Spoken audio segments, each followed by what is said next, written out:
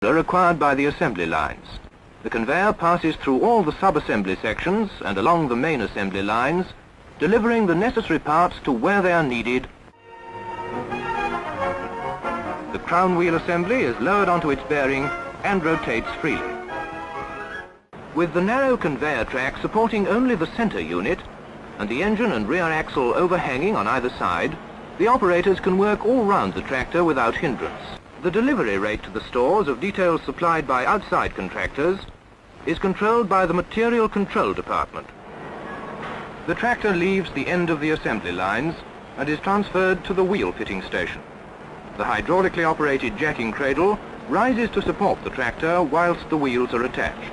These are guided into position by floor rails